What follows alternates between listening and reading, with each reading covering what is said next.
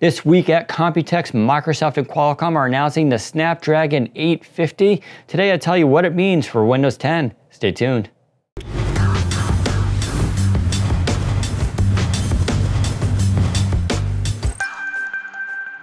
So in a recent episode of Ask Dan, someone asked me, will there be a Snapdragon 845 for Windows 10 on ARM? And I said no.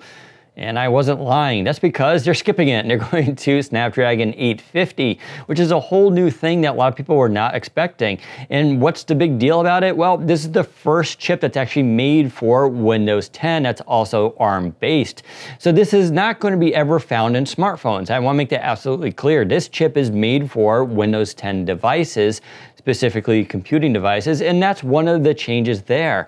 There's now a new name. It's called Mobile Compute Platform, and it's running the Qualcomm Snapdragon system. And I think that's an important distinction. Mobile compute is different than mobile PC. And I think that's because we're going to start to see new form factor devices coming out. In fact, Qualcomm said as much during their press event for this new chip. So we can also probably read into that a little bit. Yes, we are expecting Snapdragon 850 to be found in the new Andromeda device. In fact, one of our insiders told us it was originally called the Snapdragon 845S, but it later became Snapdragon 850.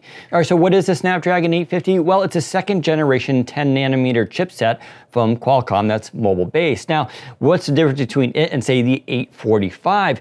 There's not a lot that we know about the exact architecture, but what we can tell you is a few things about it. First of all, this is optimized for larger devices that run Windows 10, specifically how the cores operate and balance the operating system. Before, we're using a Snapdragon 835. In fact, in this device in front of me is running that. This is a straight up mobile processor from phones. What's been done now is Microsoft and Qualcomm have worked more closely together to optimize this chip for newer hardware and Windows 10. So the way it balances the operating system and apps is going to work better with this chip than, say, a Snapdragon 845. Related to all this, Qualcomm did some of their own market research, and they showed that 22% more people this year are willing to pay for LTE on mobile devices like PCs versus in 2017.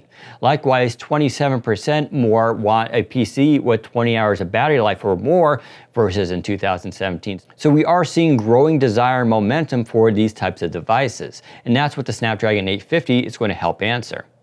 One of those changes is going to be the modem. So we're going from an X16 to an X20 modem, and that's going to improve speeds from a 1 gigabit per second to 1.2 gigabits per second, which is kind of insane for a mobile device and still kind of theoretical for most of us. But all you need to know is this is going to be a better modem, knowing that it will work with more carriers worldwide. So this is going to have better and easier certification to get these devices on many networks compared to last year's X16 modem. When it comes to graphics, there's also the new Cryo 835 graphics processor on this chip. And that's going to be bumped from 2.6 gigahertz up to 2.95 gigahertz. So yes, we'll see a performance increase there for graphics, which is going to be super important for Windows 10 devices. I should also mention I asked Qualcomm, and yes, this chipset supports multiple displays, so you can run a second display off of it, which, I don't know, theoretically may be interesting for a device that had two displays. Just throwing it out there, they wouldn't say more about that. Other new features with this chipset, it's going to be support for Microsoft AI and machine learning. So you may have heard about some of this at Microsoft's Build conference a few months ago. AI is going to be a big deal in the coming years, and one aspect of that is making hardware that handles AI. Specifically, instead of letting the main cores run AI-specific tasks, you put it on a secondary chip, and that's what this chipset basically has dedicated hardware for AI. Now, out the gate, we won't see a lot of new AI stuff, but developers will be able to create new tools using Microsoft's machine learning algorithms and take advantage of that hardware with this device. Now, in real-world consequences, what we expect for this are things like improved grammar checkers or photo editing apps that can smartly look at what's going on in the image and correct it. Same thing with video editing. This is where machine learning is going to start to come into our lives and actually be a real instance of AI making our lives better. We'll have to wait a little while for that to happen. You just need to know that this chipset supports all of that.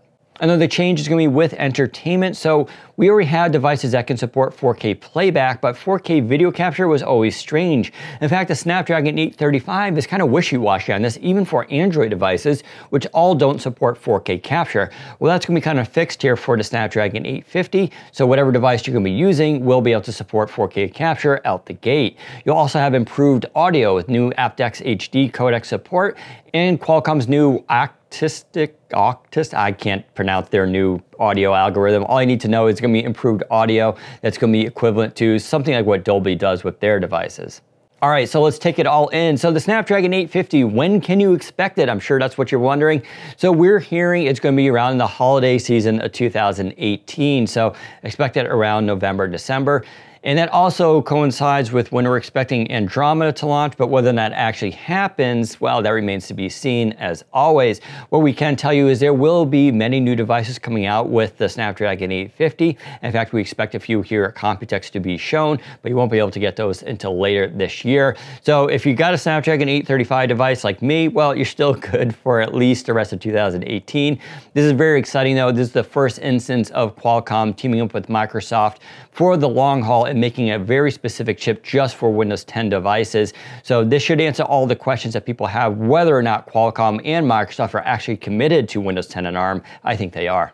So if you want more information about the Qualcomm Snapdragon 850 and what it means for Windows 10, well, you can go to Windows Central. We'll have more information there, as well as more info from Computex over the coming days. You can also subscribe to this channel. We'll be covering this topic a lot more over the coming weeks and months, so make sure you do that. If you like this video, give us a thumbs up. Thanks for watching. Take care, everybody.